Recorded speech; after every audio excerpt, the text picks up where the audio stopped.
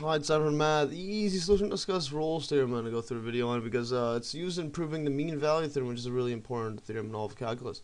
Basically, Rolle's theorem is named after Michael Rolle. Yeah, he's a French mathematician, so he published this in 1691. So, anyways, the Rolle's theorem it's stated as follows. So, if you have function y equals f of x and the following conditions are true, say 1, f is continuous on the closed interval a and b. What this just means is that a and b are included. So if you have a function, let's say like this, so it's between these two. And then if it's an open interval, this is, let's say, closed. Vs open, this one is you don't include the ones at the end, so they don't have to be true. But this one they have to be both valid here. So and then also if so the second condition is if f is differentiable on the open interval. An open interval a b. So this just means that everywhere you could take a derivative, except at the end it doesn't really matter for this one here. And also the third condition is if f of a equals f of b. Then if this equals, then there is a number. Yeah, so there's a number c inside the interval a and b, such that the derivative added is 0. So such that f prime of c is equal to 0. And you can see this one this one is plausible just by looking at it. By looking at a graph of several cases. Let's say you had graph A. If the graph just looks something like this. This is x, this is y, and it's just a straight line. It's just a horizontal line. And this is, let's say, A, I know this is B, and this is A. And this is a straight line, so then C is every single value here is derivative of 0. This is f of, basically f of x equals 0. So then this one is true.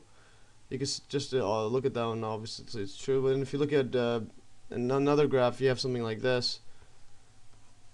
This is x, this is y. If you have something like this, parabola like that, and this is A, this is B, and as you can see, it should be this one right here. If this is C, then this value is between it. F prime is equal to 0, and also another case could be like something like this.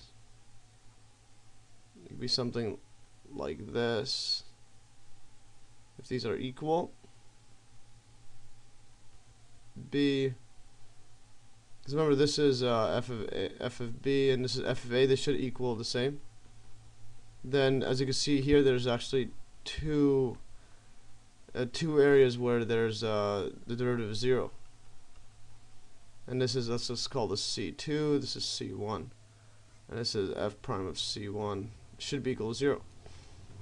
And then the last one is if you have a downwards parabola like this. This is x, this is y. So as you can see, it should be all true. This is A, this is B, and this is just value C, and here f C is equal to 0. So as you can see, it should be true. And then if you want to, and the proof for these, basically in my other video I showed local maximum, local minimums.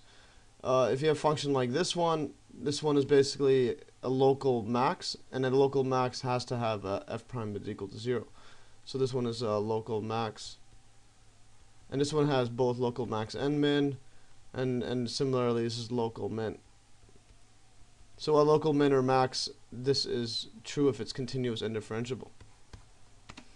And to illustrate this, and one example is just if you throw a ball in the air. Let's just say if you're standing here, or just draw this. This is the guy. Let's say you kick the ball or throw a ball in the air. It's gonna look something like this, and it's gonna land back down. So then, the highest point. This is the highest point is when the velocity becomes 0. Highest at, let's say, velocity equals 0, and velocity is just equals to a derivative of distance. So distance prime and whatnot. So as you can see, this one is, and it lands back to the same place. If this is, let's say this is A, this is B, and these heights are the same place. So as you can see, this is just this is just a simple illustration of Rolle's theorem. But here's another example you could use it as well. Okay, so here's an example here. Let's say we want to prove x cubed plus x minus 1 equals 0 has only one real root. Well, this one we could use Rolle's theorem, but first we gotta just take a step back. Let's just let f of x equal this function, x cubed plus x minus 1. Now if we plug in, let's say f of 0, if we plug this inside, we're going to get, well, 0 plus 0 and negative 1, so we're going to get negative 1, and this one is less than 0, so this is the root we got to find out when it equals 0. But then if we plug in f of 1 here, yeah, so f of 1 is equal to, well, 1 plus 1, that's 2 minus 1, this is just equal to 1, and this is greater than 0. And then by the intermediate value theorem, or just look at it through common sense, this is a polynomial, and this is continuous. If you were to graph it, there's no breaks in it or whatnot. Yeah, so by looking at, let's say, the graph of this thing, I'm not sure how the graph looks like, but it's continuous, so then it would look something like this. If you were to plot these 2 points here, f of 0 is negative 1, so it's negative 1, that's 0, f of 1 is equal to 1, so here let's call this 1. So this is f of 1, and this is f of 0. So then if it's continuous, it's going to look something like this, and then there's going to be a value equal to 0 here. So then we'll have at least a root. And this is basically the intermediate value theorem.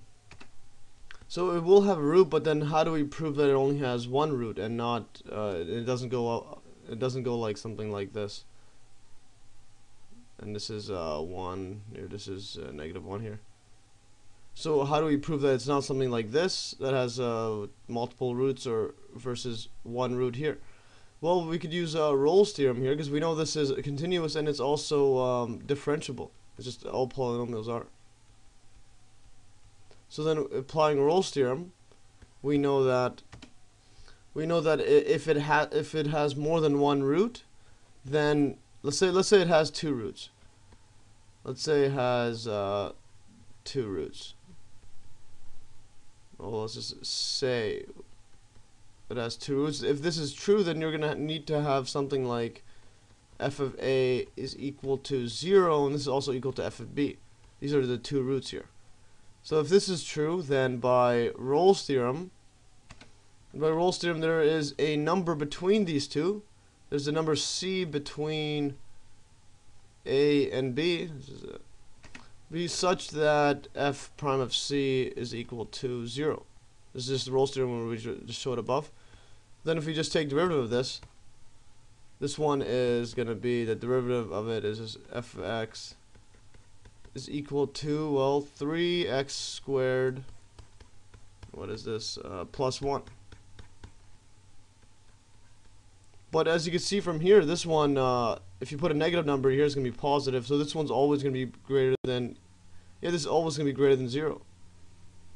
Because the lowest value, if you put a 0, it's a 1. So it's greater than 0, and then, this is not true. So then Rolle's theorem does not apply.